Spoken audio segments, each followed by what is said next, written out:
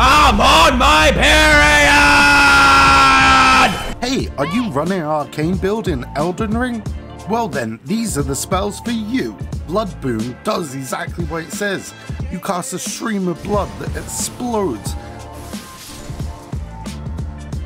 Bloodflame Talons are fiery bloody claws you strike at your enemy. They do fire damage and blood damage, which is pretty cool. Bloodflame Blade does exactly what it says. It sets your blade on fire with blood. And by far one of my favourite spells, Swarm of Flies.